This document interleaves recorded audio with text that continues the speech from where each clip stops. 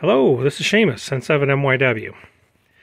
Today I received this wonderful little adapter that goes on the back of the Yaesu FT-818.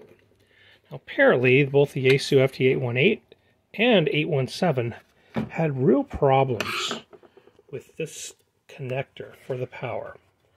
And here this little stem in here would break off.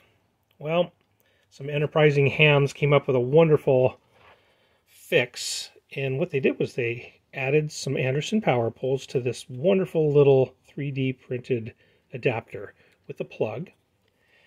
This goes right on to the back of the radio, and then all you need to do is to take this set screw, put the set screw in here, which actually is going into the ground screw.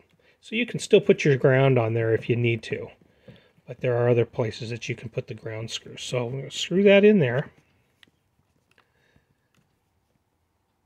And now that that is set in there, I am using for mine the Bioenno 100, and I believe it's a 160. I'd have to double check here which model it is I do have.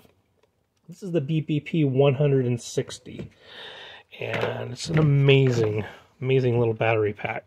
Well, this is going to allow me to be able to use this Yaesu FT-818 with full 3.8 volt DC. Here, there are already Anderson power poles attached to this small little converter. All you'd have to do is to just slide that into there. This is just going to cut around here.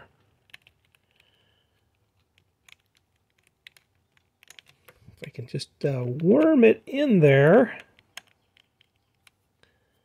We're almost in there.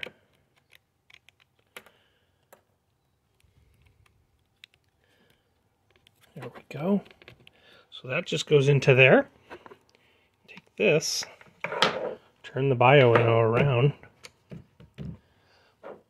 plug this into the output.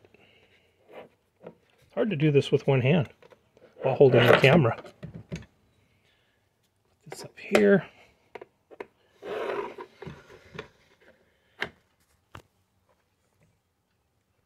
This around.